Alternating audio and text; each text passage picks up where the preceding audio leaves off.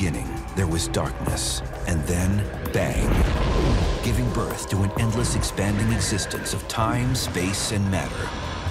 Every day, new discoveries are unlocking the mysterious, the mind-blowing, the deadly secrets of a place we call the universe. It's the apocalyptic finale of our galactic neighborhood. Probably the most dramatic event in the entire history of the solar system. We've now uncovered sizzling clues about our home star's violent demise. And the outcome doesn't look good for planet Earth.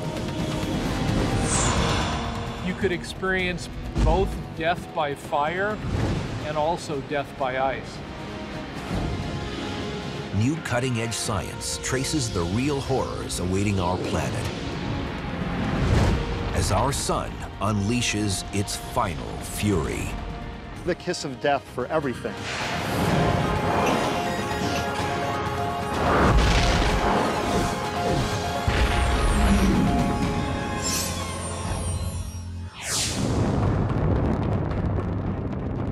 Our sun. It's bathed us with light and energy for over 4.5 billion years. But like all things in the cosmos, our nurturing star will eventually die.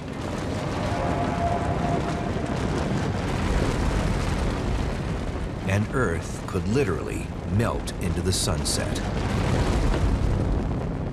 When the sun gets 100 times brighter than it is now, the entire surface of the Earth will be incinerated.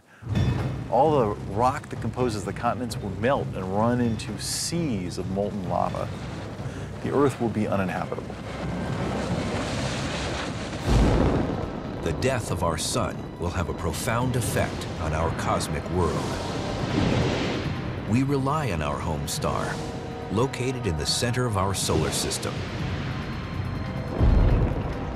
Over 1 million Earths could easily fit inside this gargantuan ball of bubbling gas, with core temperatures reaching 30 million degrees Fahrenheit. The sun is approximately 93 million miles away, so Earth is not too hot or too cold. It's the perfect distance to sustain oceans of liquid water and abundant life.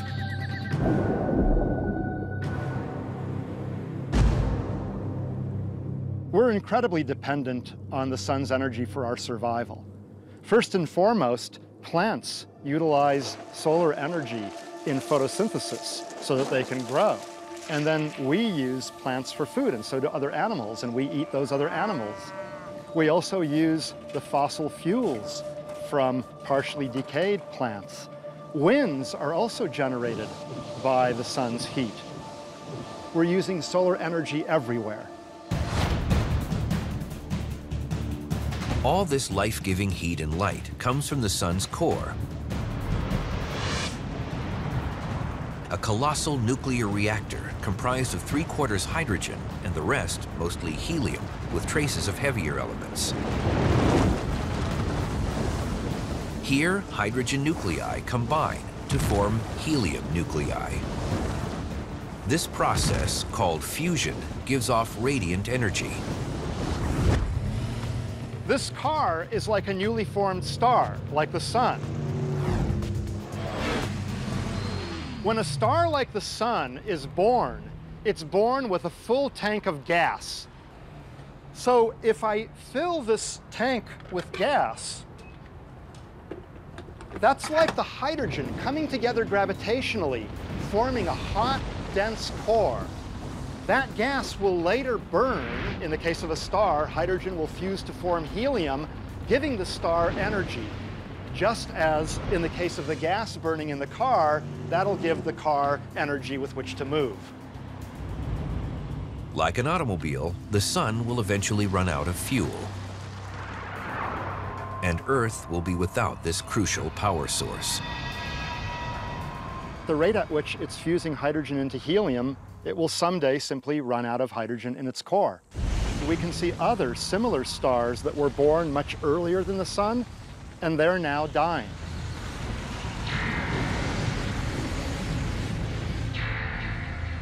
To track our sun's dark future, we travel back in time to its beginning.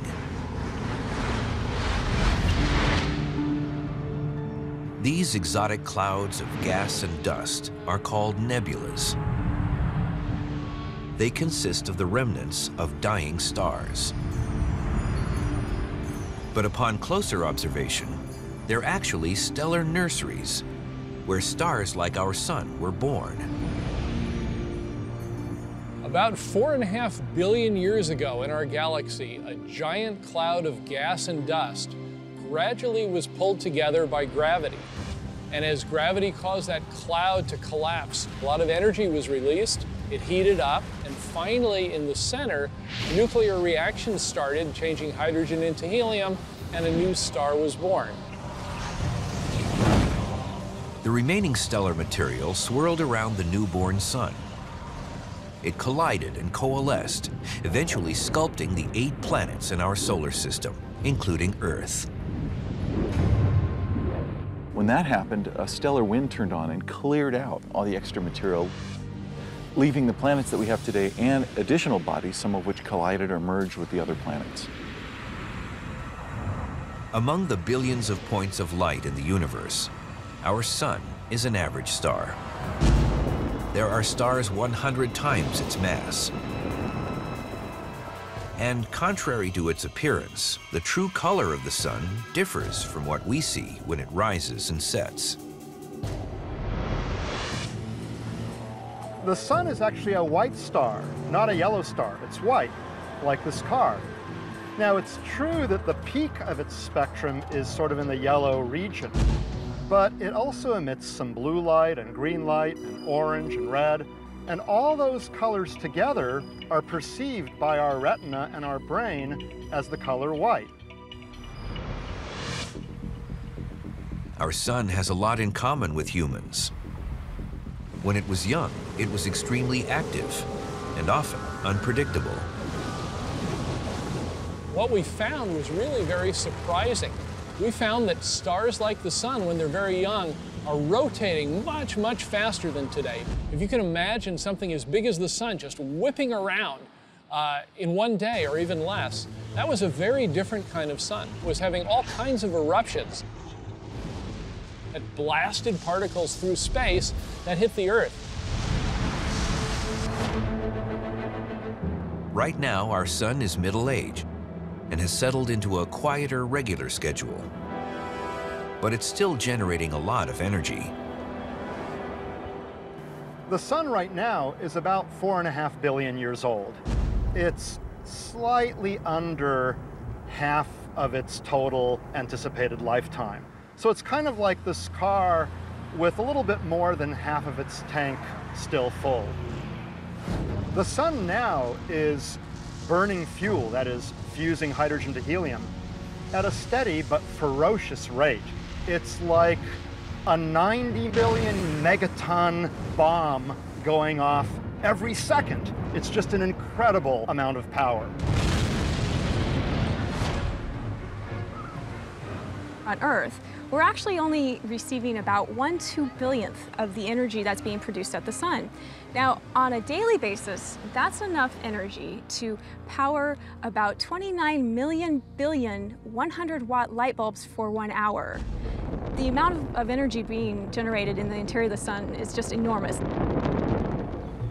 Our sun will continue to churn out energy over its entire lifetime, which is estimated to be around 12 billion years. In the 1990s, scientists confirmed its age and when it will die by measuring its brightness and original mass, as well as analyzing its sound waves. Light doesn't penetrate the sun, it's opaque.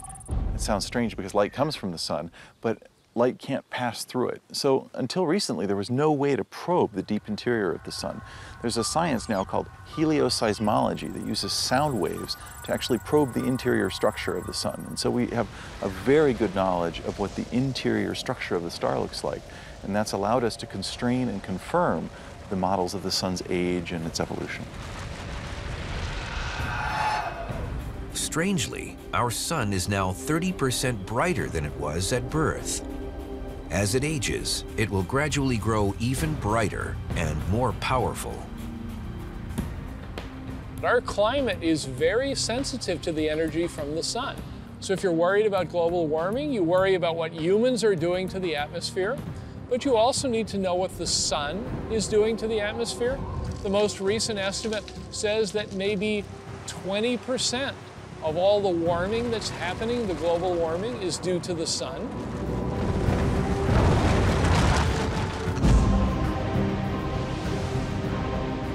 In 1 billion years, our star's luminosity will be 10% greater.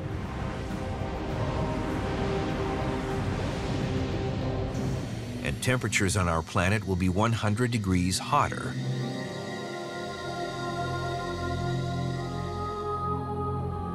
The moisture in the air is very good at trapping infrared radiation or heat. And so it's sort of like putting a blanket on the Earth. Now here's the bad part. As the Earth warms up, the oceans evaporate even more, we trap more heat, and so the Earth warms up more. And when the Earth warms up more, again we trap even more heat, and the effect can run away. It's what we call the greenhouse effect. With this surge of heat due to the runaway greenhouse effect, life on Earth will be in peril. Whole societies will need to retreat to underground shelters during the day, then emerge at night when the temperature cools down. But as the thermometer continues to climb, there eventually will be nowhere to run or hide. We know how that story ends. It's called the planet Venus. If you think about it, Venus is only about 30% closer to the sun than the Earth is, but it's way, way, way hotter, 800 degrees. We don't quite have the technology that would allow us to survive on the surface of Venus, but we could imagine what would be required, insulating yourself from the heat. So it would be a challenge. In 3 billion years, our sun's brightness will increase 40%. By this time, oceans will have boiled off. Earth will have become a global desert. The sun will have used up about 3/4 of the hydrogen in its core, fused to helium. Like this car is 3/4 empty. By this time, the sun will be brighter than it is now and bigger, so Earth will be hotter. It won't be a nice place to live at that time. And the solar nightmare is far from over. As the sun nears its 10 billionth birthday and beyond, the most drastic changes will occur. If human-type civilizations are still around, what will be the options for survival when our sun eventually fills the entire horizon?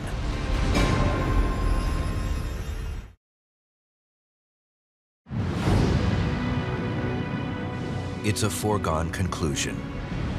When the sun is about 10 billion years old, it will run out of hydrogen fuel in its core. It's the beginning of the end for our star, and it won't die peacefully. As for Earth, global warming or other cataclysms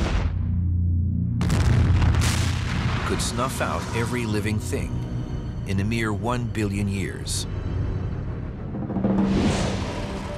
But if human descendants somehow manage to survive until then, they could face a living hell. When the sun burns through all of its hydrogen at its core, it will eventually start contracting on itself because it's no longer burning through the hydrogen, fusing it together, creating this radiation pressure outwards to balance the gravitational pull inwards.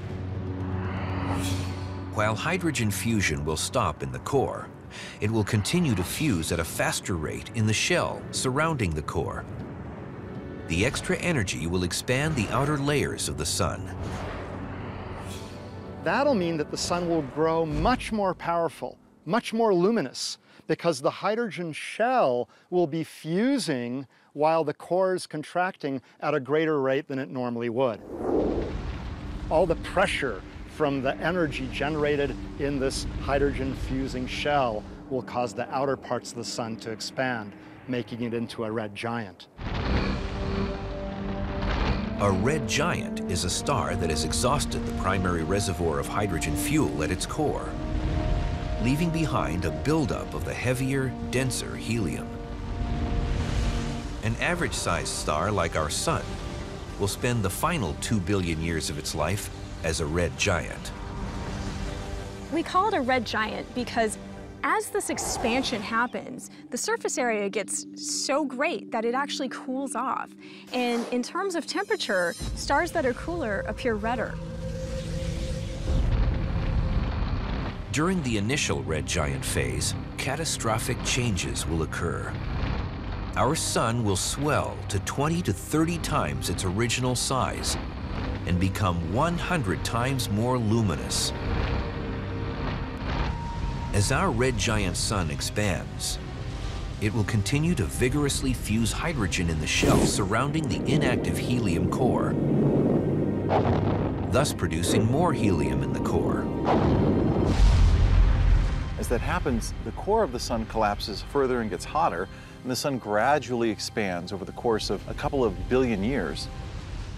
Eventually, the core of the Sun is hot enough to ignite the helium. You get what's called a helium flash. It's like the stellar equivalent of the big woof when you light a gas barbecue. The ignited helium will be hot enough to undergo fusion, now creating carbon and oxygen in the core. The dying Sun will be resuscitated with this new but temporary form of energy.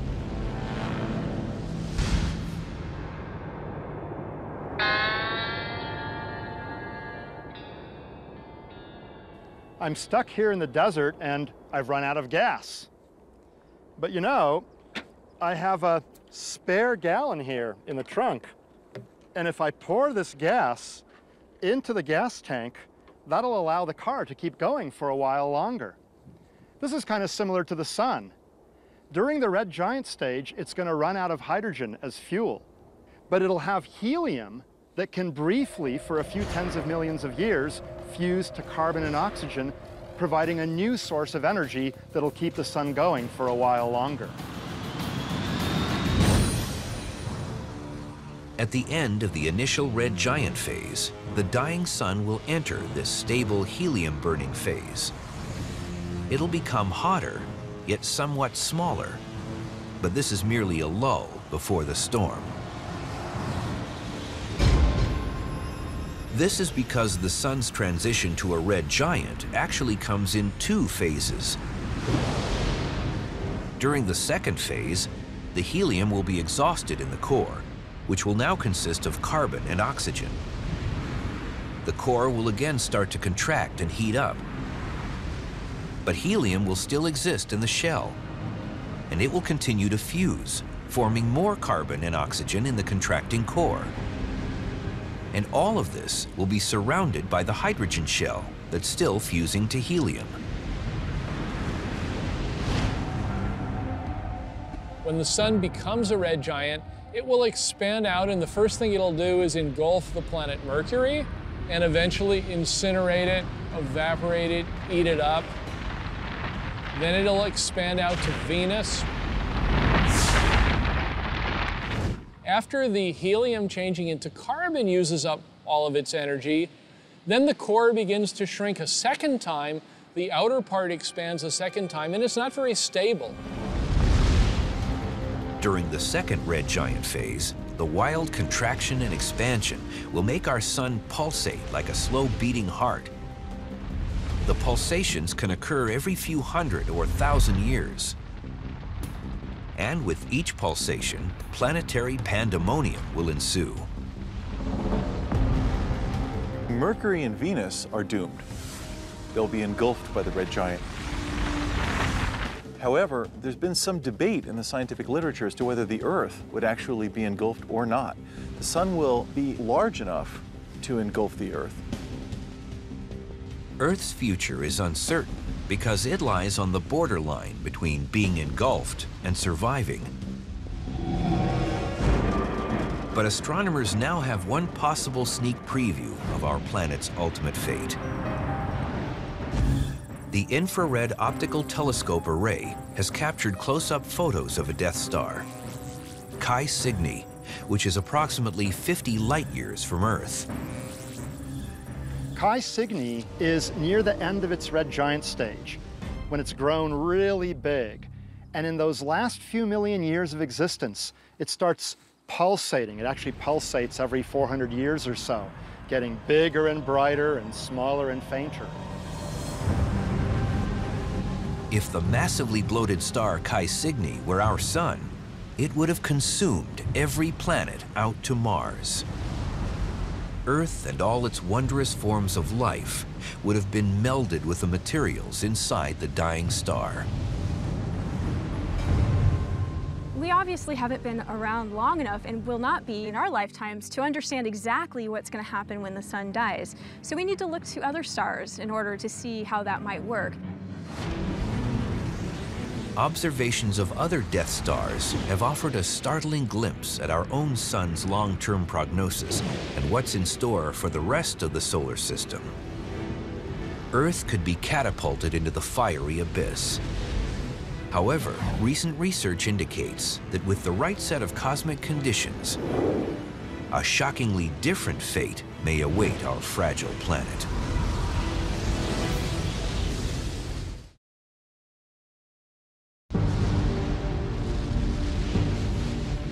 All things must end. In about 5 billion years, our motherly sun will stop nurturing its planetary offspring. As it begins an agonizing death march, it will expand 100-fold and devour the planets Mercury and then Venus. Near the end of its second red giant phase, the sun will contract and expand several times. With each pulsation, our dying star will become dangerously close to swallowing Earth. However, with the right set of circumstances, our planet could be spared. There's a phenomenon called the solar wind that's continuously blowing, lifting material from the outer layers of the sun's atmosphere out into interstellar space. When the sun begins to expand into the red giant phase, the outer layers of its atmosphere are even more loosely bound than they are now. And so the solar wind will be much more prominent. The data indicate that if the solar wind blows off about 30% of the sun's mass, its gravitational pull will weaken enough to allow Earth to move sufficiently outward. If the sun loses some of its mass, its gravity gets weaker, and the Earth's orbit is going to get bigger. So if we're lucky, our orbit will expand out enough that it will miss the expanding sun, and we won't get incinerated. But Earth won't be completely removed from harm's way. While the sun might lose mass, it could also have a tidal interaction with our planet. And this could have sizzling consequences. There are at least two competing effects. Although as the sun ages, it's losing mass, and that means that Earth's orbit gradually drifts away from the sun, it's also true that Earth, being pretty close to the surface of the sun, will raise a tide, a bulge of gas on the sun. And a gravitational interaction between that bulge and the Earth will actually slow down the Earth in its orbit, causing the Earth to gradually spiral in. So maybe the loss of mass will move us out enough to be safe, but maybe the tidal forces will spiral us in enough that we'll be engulfed and the Earth will be incinerated. And if you come back in 5 or 6 billion years, you'll know which one wins out. Earth just might get lucky. An international team of astronomers discovered a planet outside our solar system that survived the death of its home star. The exoplanet is at least 3 times as massive as Jupiter and orbits the star, dubbed 391 Pegasi, which is about the same mass as our sun. Some exoplanets clearly do survive through the red giant stage. For example, 391 Pegasi is a star that has an exoplanet around it, a planet orbiting it, and that planet is still there. Now, it might have a rocky Earth-like core and perhaps even an iron central region, but we think it's mostly gaseous and liquid. 391 Pegasi and its gas giant planet have a similar orbital distance from each other as Earth does from our Sun, which is about 90 million miles. Astronomers think the exoplanet survived because its Death Star lost mass, which reduced its gravitational pull on the planet just enough so that it drifted slightly outward. The planet around 391 Pegasi is likely to be one of these planets that have sort of walked the knife edge between spiraling outwards and being dragged in by tides. You would not expect to find a lot of planets in that particular range of distances. You would expect them to either be completely swallowed or have them be much further out. So it requires a somewhat delicate balance of the two competing forces to actually enable a planet to survive at that sort of location. So there's one case in which the planet survived. The bad news is that in this solar system, the planet is really big, larger than Jupiter. And so it probably has a better chance of surviving than a small planet like the Earth would. It appears that stellar winds and thermal pulsations produced by 391 Pegasi pulled atmospheric material from the outer layers of the exoplanet and hurled it into space. However, the gas giant planet survived because it could afford to lose a lot of mass. We can speculate that it may have lost one or more Earth masses of material. And of course, if the Earth lost that much material, it wouldn't be here. Certainly, a Jupiter-sized planet, a gas giant, isn't inhabitable by people, but it's still intriguing that if the Sun went to the red giant phase, it's possible that Jupiter would survive. The continued existence of the gas giant planet orbiting 391 Pegasi doesn't provide conclusive evidence one way or the other whether Earth will survive the death of our Sun.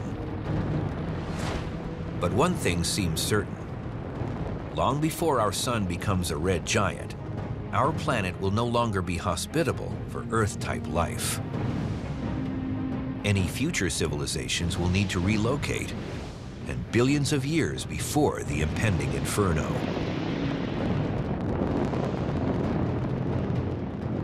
About 1 billion years from now, if viewers were around, I'd recommend that you move to Mars. Mars, instead of being too cool like it is now, would probably have a somewhat more favorable temperature. If there is water underground in Mars, and we don't really know one way or the other for certain yet, maybe you could use some of that water and you might have a comfortable retirement on the planet Mars. But the move to Mars wouldn't be simple. The red planet would be warmer than it is today, but it would still be missing a few of life's necessities. You have to create an atmosphere. You have to have pretty high pressures in order to have molten water on the surface. You need to somehow generate oxygen. Just because a planet or a moon is in the habitable zone doesn't mean that it's already habitable. If you were a strategic planner, you would encourage the growth of plant life on Mars 1 billion years in the future. You would generate oxygen, and you'd make that planet more hospitable for us. Perhaps a little egotistically, we call that terraforming, that we could form another planet in the shape of Terra, or the Earth. I hope we're here to do that. Even if an advanced society manages to colonize Mars, this new home will be temporary. The Sun will continue to become brighter and bigger, pushing the habitable zone even farther out. During the red giant phase, Earthlings will have to move again, perhaps to the water-rich moons of Jupiter or Saturn. But with every new location, there will be more obstacles. Near the end of the Sun's red giant stage, it will rapidly be growing much brighter and much bigger. So we'll need to move to the new habitable zone much more frequently. Another problem with moving to a new planet or a moon is that it would be very difficult and expensive to move all humans. So whom do you choose? Just some elite subset of society? That would create great problems. Instead of abandoning Earth before the sun becomes a red giant, another alternative might be to actually move the entire planet. This may sound like science fiction, but technologies are already being considered that might rescue Earth from the solar apocalypse.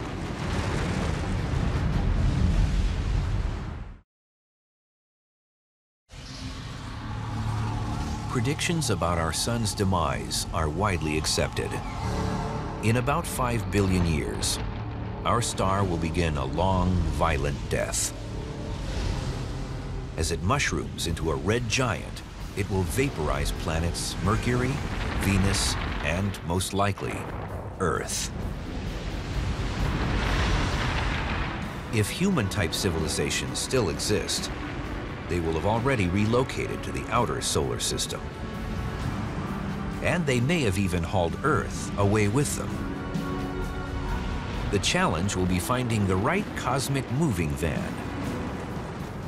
We might gradually move the Earth to a new habitable zone by, for example, taking an asteroid and bringing it into an orbit so that it comes reasonably close to the Earth every once in a while and gives it a gravitational tug outward.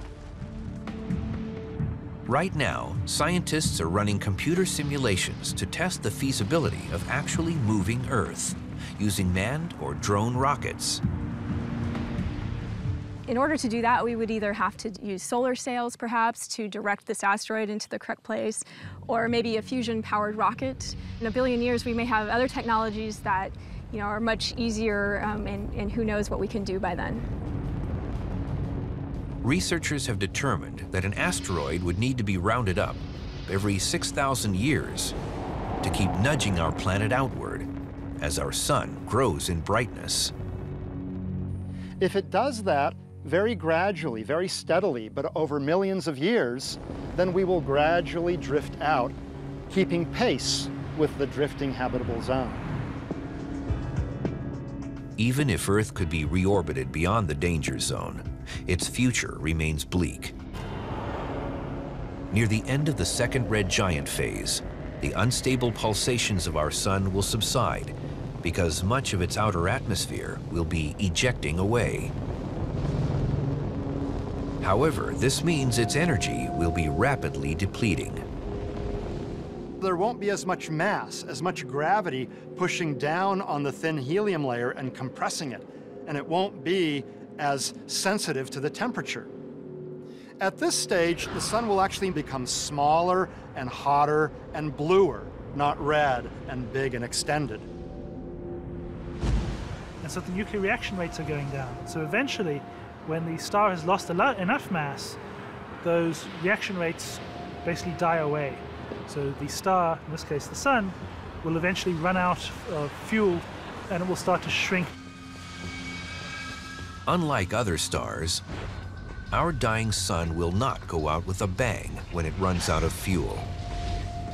Some Death Stars actually produce a supernova explosion, a burst of radiation that can temporarily outshine an entire galaxy. But why won't our sun have a spectacular fireworks display upon its death? That's what one viewer wanted to. Ask the universe. So, Leroy G. from Newport, Rhode Island texted us, why won't our sun go supernova when it dies? Leroy, I'm sure glad the sun won't explode as a supernova. There's two reasons. First, the sun isn't massive enough to explode on its own. Stars have to be 8 or 10 times the mass of the sun to explode on their own. And second, the sun doesn't have a companion star from which it could steal material, grow in mass, and eventually become unstable and explode. At the last stage of our sun's life, its outer atmosphere, a glowing sphere of gas called a planetary nebula, will have drifted away. all that will remain of our once powerful star will be a glowing white-hot cinder called a white dwarf. It'll be about the size of the Earth at that point, and it'll have about half of its mass remaining.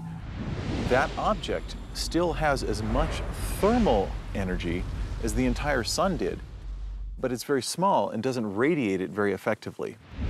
White dwarfs are small, but extremely dense. Imagine our white dwarf sun as small as the Earth, but with the same mass as a whole star.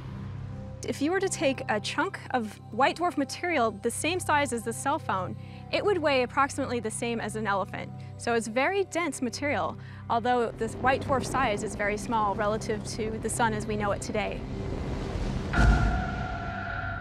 As a white dwarf, our sun will slip into retirement, using up its life savings of thermal energy for billions, even trillions of years. When it has become a white dwarf, it'll be like a car that's coasting. It's run out of gas, but it's still moving because it has energy of motion that's propelling it forward. It's not generating any new energy by burning fuel. It'll be radiating away the stored energy in its hot interior, energy that it had generated through nuclear reactions when it was young and vibrant. So it's like a car that's just going along without any fuel until finally, eventually, very slowly, it comes to a halt.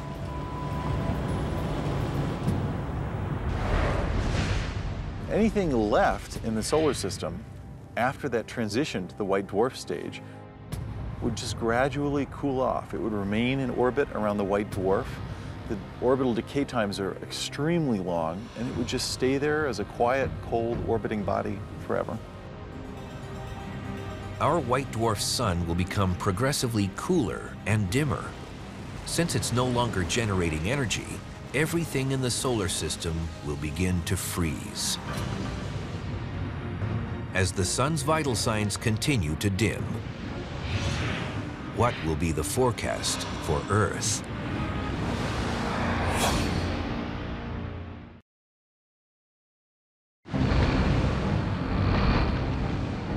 In its death throes, our aging sun will become insufferably hot as a red giant, and then unbearably cold as a white dwarf. This could be the kiss of death for planet Earth as it moves from the frying pan and into the frost. By the time the sun becomes a white dwarf, we can imagine that temperatures on Earth, depending on where it is in its orbit, would drop significantly fairly rapidly because the white dwarf is no longer producing energy through fusion. So it's not producing this energy to heat the Earth. We'll be fried to a crisp if we remain where we are during the red giant stage. But in a similar vein, we will go into a deep freeze if we remain where we are when the sun becomes a white dwarf. Nevertheless, there will be some pockets where life could continue to survive. For example, in the liquid parts deep in the oceans, it could survive. At the outset, humans could theoretically live in submarines near hot hydrothermal vents while they dredge up the geothermal energy from deep within the Earth's core. But after 1 million years, the oceans would completely freeze, and life would inevitably perish. After the sun becomes a white dwarf, it's just going to cool and cool. It's very much like a pot on the stove. Once you turn off the burner, there's no more source of energy, and so it just gradually gets cooler and cooler and cooler. If the Earth manages to survive until the sun is only a white dwarf star, it will hardly be getting any energy at all. I can say with absolute certainty that if you stick around long enough, you could experience both death by fire and also death by ice. Without energy from our sun, all remaining life in our solar system will disappear.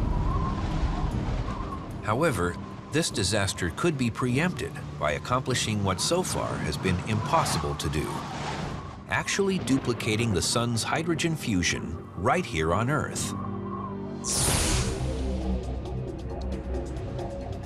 Science has already been able to manufacture nuclear fission, which involves the splitting of atoms into lighter, smaller nuclei.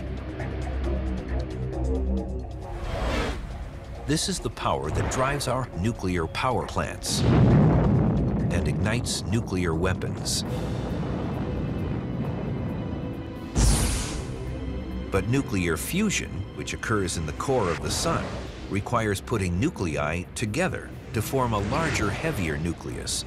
And so far, this process has not been achieved here on Earth.